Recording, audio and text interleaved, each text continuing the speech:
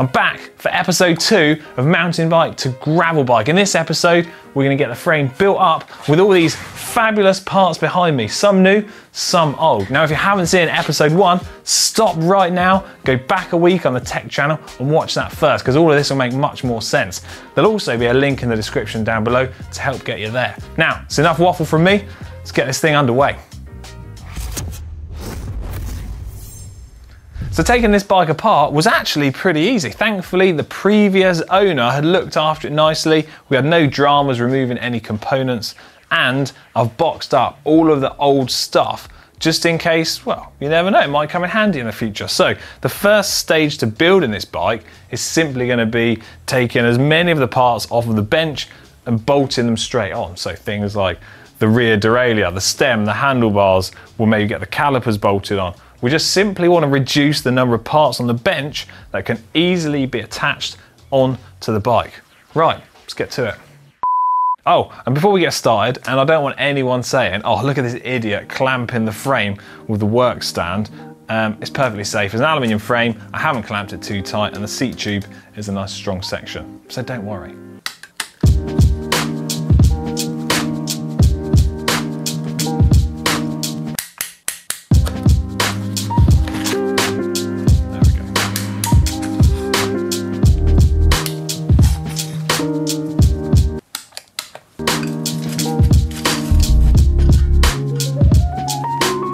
So the cassette I've gone for is this. It's a Shimano D2 from Shimano's mountain bike range. Great thing is, it's all compatible with their GRX group sets. Now, I've gone from an 11 to 42 to cassette. Look at this big boy. Now, the reason I've gone for this wide range cassette is because I'm running a single chainring at the front, and it's nice to have that real wide range of gears so I can hopefully make my way out some super steep climbs. Right, let's get this on. Hopefully I can get it all lined up in a one. Oh.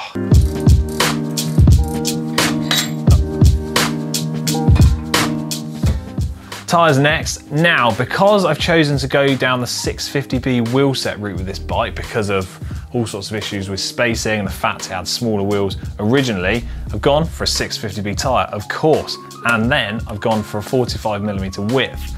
Now, the advantage in many cases of using that slightly smaller wheel size is that it allows you to run a larger volume tyre. Now, hopefully the 45mm wide tyre will fit and we'll have clearance for it. Fingers crossed. I've done a bit of rough estimations and guessing, and I think we should be all right. Let's get these onto the wheels, and then we can move on to offering the wheels into the frame, and that's going to be another point where I need to hopefully work out a good solution, because our wheels are using the through axle system, and whereas this bike is a little bit older, it's got a quick release setup. So I've got some axle converters, which I've ordered in the correct width, that fingers crossed will be a direct fit, and then our through axle wheels are going to fit into the quick release bike. Happy days. Rule number 1 of speaking bike: line your valves up with your tyre logos. Just make life a lot nicer for everybody.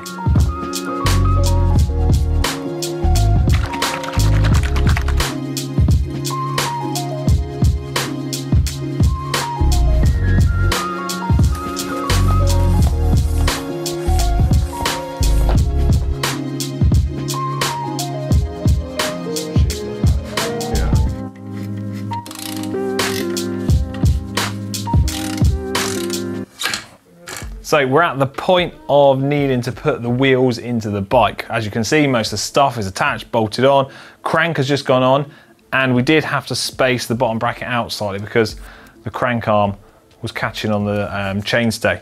Now, this is just one of the small sort of complications and issues you come across when upgrading old bikes like this, because they're not built to the same standards of some of the modern components. So you do have to overcome some of these issues.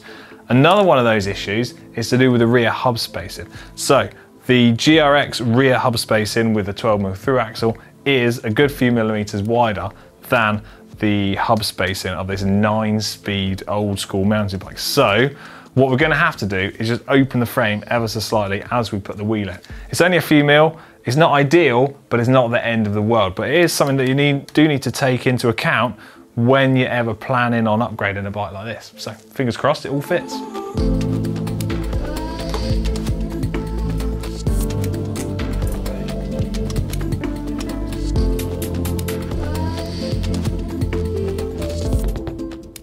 So other than fitting the calipers, routing the brake hoses through the frame, cutting them to the correct length, putting the fittings on the end, then working out how to route the Di2 cables, the junction box, and the battery, which incidentally, I need to go and find a battery from the plethora of spares we've got at GCN Mega Base. The bike is starting to take shape and we're starting to run out of parts to fit, although the brakes and the Di2 cables still a fairly involved job. But something that I needed to work out and find a solution for was finding a suitable caliper. Now, road calipers use a flat mount standard and a different spacing to what we've got on this bike. Here we've got an IS mount or a post mount fitting. So I've managed to find Ultegra calipers that have got the right fitting on them. And the great thing is, there's a really helpful online chart on the Shimano website, which I'll put a link in the description down below to, which gives you all of the different compatibility of all of the different components from different series and different group sets. Therefore, that chart was able to tell me that this caliper from the Ultegra group set will work perfectly fine with my GRX shifters. So that is actually a really good way of finding a solution to a problem that you face when you're building a little bike and a project like this. So head over and check that out, and it's actually really useful tool and it's got me out of trouble here. So I'm going to mount these calipers on and we'll crack on, shall we?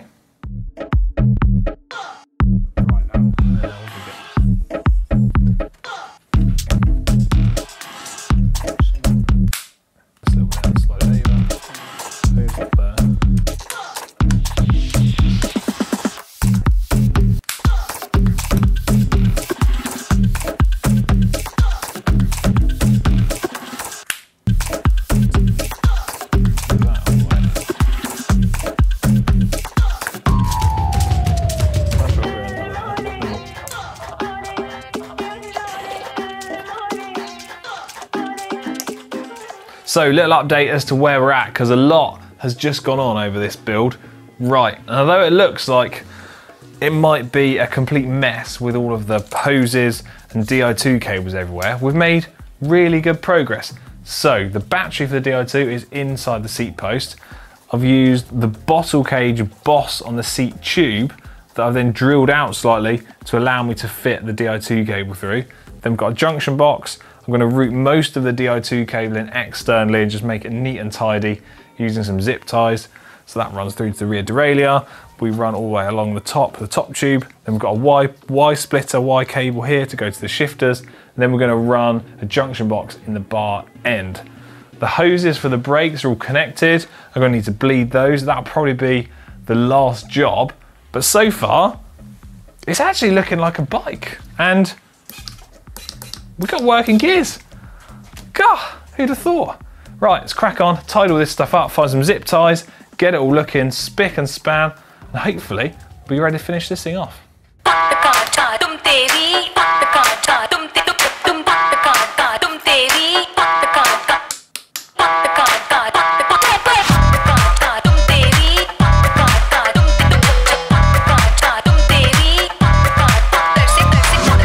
Here we go, bike complete. We've got wheels, gears, brakes, tires, handlebars, you name it, we've got it. Basically, it's a complete bike. I think it looks absolutely incredible, but I'm keen to hear your thoughts on this bike, so let me know in the comments section down below what you think of it, and I cannot wait to go shredding on this bike, but for that, you're gonna have to wait for next week. So that is episode 2 done and dusted. I'm also gonna upload a picture of this bike over into the Bike Vault. So head over to the GCN app, give this bike a super nice, and let me know what you think of it. And to make sure you don't miss out on episode 3 of the build, you know what to do. Like this video and subscribe to GCN Tech, hit that bell icon, and I'll see you next week.